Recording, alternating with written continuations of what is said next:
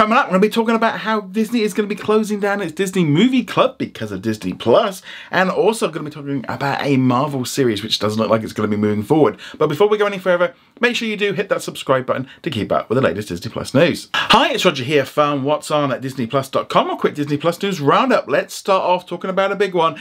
It's the Disney Movie Club. It has been announced today. Emails have been going out to members that they're going to be closing down their membership program, and the last day to order is going to be on May the 20th. So this one is a website where you can basically, you would become a member and you can get access to a whole host of exclusive movies and shows. You'd have some different covers on, some places would this be the only way of being able to get hold of those discs. And over the last couple of years, we've obviously seen with physical media that Disney are pulling away from it. They closed down the club in Canada last year. They've stopped selling physical media in Australia. And we're just seeing stores removing them. We saw like Best Buy taking them out. Most shops here in the UK have done the same. Physical media is just kind of dying off. And so therefore the decision has been made to close this one down. Not a huge surprise with this at all.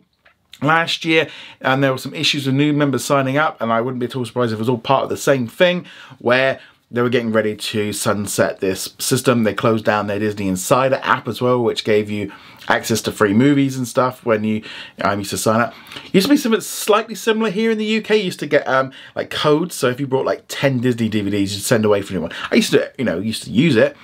But yeah, so unfortunately, it's going to be closing. So if you are a member, you have until that time to use up any credits that you've got if you want to buy anything, or you can phone up their technical support and you can get a refund. I would say, as with anything like this, it's not closing for a few months, so don't get straight on the phone today or tomorrow. Maybe give it a few days, give it maybe next week. So when the call volume drops down, having been on a call center and working, yeah, there's just no point being in the queue when you know you've got a few months. You might as well give it a week or so. You can get a refund if you've got lots of credits. If you're a member, you no longer have any requirements of how much you've got to buy, because that was a kind of thing, you had to buy so many a year to be a member. Kind of weird really. This is kind of a club that I remember having way back in like the 80s and 90s. You used to do things like this. I mean, Disney's one's been around for 23 years, but I don't know, it's kind of a good way if you're definitely into physical media, but it's just a continued trend. They're putting it down to change of viewership and basically change of habits and stuff, all moving over to Disney Plus. So many of the films and shows from the Disney Movie Club are available on Disney Plus. There's just not a lot of point in buying them. How many DVDs and stuff do you buy? Now, I know there are going to be some people in the comments, and there's going to be people watching this going, physical media is king, physical media we need to go back to, they're going to remove it, all this. And I get what you're saying. Unfortunately, the simple truth is, the facts are, sales are declining year on year, and it's going into what I would call a niche market. Now, I definitely, and I 100% feel that actually Disney it would make sense for them to kind of embrace being more niche, make a collector's edition of a new movie, put it out with some, some artwork and some posters and some pins and bits and pieces, and turn it into a collector's item with a steelbook. But you only release one type and you only release limited numbers, so you make it a collectible, maybe in a similar way to how vinyl is now with music. There was a time where you used to go in shops and see rows and rows and rows of CDs. That's all gone now. You don't have that. But because everyone's just got it through Spotify and other things like this. Things have moved on, and it's now happening now to movies. It is a shame that Disney Movie Club is closing down, but like I said, it's not a huge surprise, and yeah, it's just one of those things. But if you are a member, look out for your email and just log into the account and just see if you've got any credits, anything that you want to use up. But yeah, let us know what you think of this in the comments below. Disney's also announced a brand new Japanese anime series called Go Go Loser Ranger, which is obviously a little bit of a take on Power Rangers, which is all about a foot soldier who sets out to infiltrate and take down a group of warriors known as the Dragon Keepers. He encounters obstacles and challenges along the way as he attempts to complete his mission against this group. So this one here is going to be dropping on to TBS, which is a channel in Japan, on April the 7th, 2024 at 4:30 p.m. And then it's going to be available on Disney Plus around the world. I suspect it's going to be likely on Hulu and Hulu on Disney Plus in the United States. And it kind of follows on with that recent trend of Disney releasing shows like Tokyo Revengers, etc. on Disney Plus around the world. So yeah, new show coming. Again, I doubt Disney will put any promotion into it outside of Japan, but yeah, if you're into this stuff, let us know in the comments below. Moving on from there, let's now talk about a new Marvel series called Silk Spider Society. So this was announced about 2 years ago, and it's going to be created by Walking Dead creator Angela Kang, and it's being created by Sony, but it's going to go out on MGM Plus first, like a linear channel, before going on to Amazon Prime around the world. That's due to it being part of a contract that was made between Sony and Marvel years before Disney brought it. So that's the kind of the gist of it, and it's going to be featuring the superhero Silk, who in the comic books was bitten by the same spider which gave Peter Parker his spider abilities, and so she obviously has spider abilities as well.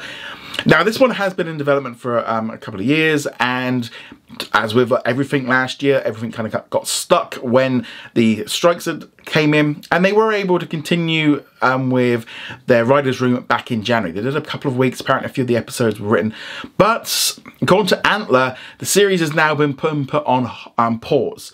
Now, originally they said it had been scrapped, and then they kind of had clarification that it's still in active development. All the writers have been released to be able to work on other projects. Apparently they are trying to rework it to a more male-orientated viewers, because they've had a lot of success, obviously, like with Reacher and Jack Ryan.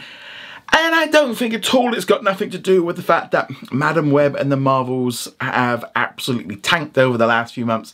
And now they're looking at a series that features a female super hero and going, maybe this isn't going to work. And let's be honest, Madam Web is an absolute stinker in terms of box office numbers. The lowest box office for a Marvel film since like the Fantastic Four film from like 10 years ago. The worst performing one of any of the Spider-Verse kind of Spider-Man universe things.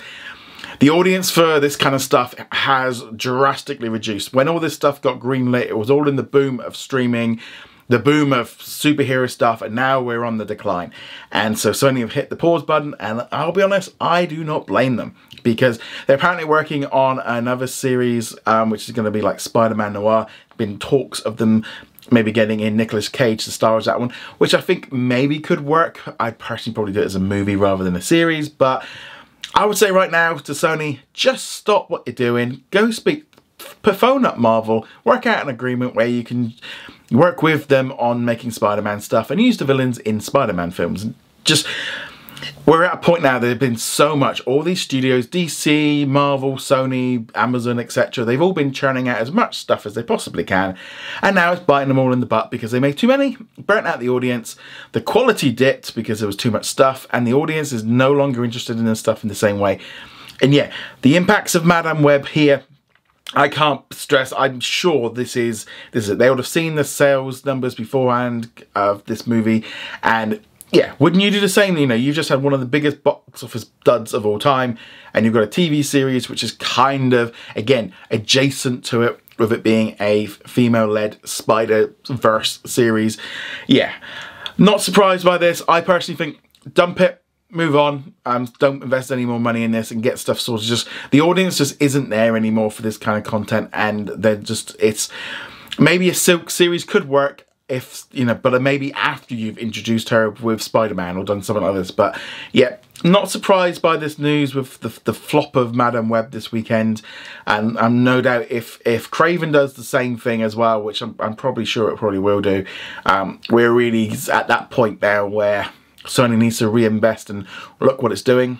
And all the studios are having to cut back. Marvel are doing it, DC are doing it, everyone's doing it. Sony are going to have to do the same thing. Silk sounded like it might have been alright, but let's be honest, it's just an extra, like, CD-list character that we just didn't necessarily need to see on the screen, and it's just not going to work the same way it did pre-Avengers Endgame. You know, that's all kind of changed. But I'd love to know your thoughts. Do you think this is a good idea by Sony to pause it? I mean, whether or not it ever gets unpaused, that's the big question. But I'd love to hear your thoughts on this in the comments below. And our question of the day, which comes from our YouTube channel member Dana, who says, are you surprised that Disney has or hasn't been in talks with Paramount to bring their programming to Hulu or any other streaming service to build it up like Netflix? All I hear is Comcast, Comcast, Comcast. Now, you actually bring up a very good point, because I haven't really heard this being mentioned either. I mean, I do think, you know, Disney maybe licensing content from Paramount globally would be a nice thing, you know, that especially in the US and all that, to get more content. Closing down Paramount Plus and moving it in with like Disney Plus sounds good. It sounds exactly the same thing as if Max did it or if Comcast, no real difference. I think there are some big key differences. First off, Comcast are obviously looking to acquire stuff. They've got some money. Right now, they've just got like $9 billion for Hulu, so they've got a little bit of cash in their back pocket.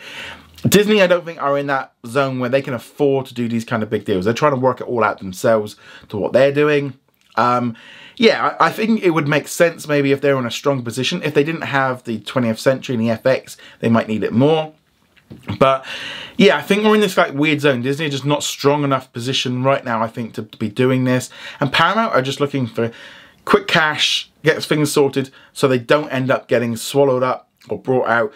I mean, there's just what Paramount's going to be like in the future. I don't know. Someone's, you know, people are circling around, the vultures are out trying to buy it. You know, if they can lock up with other companies.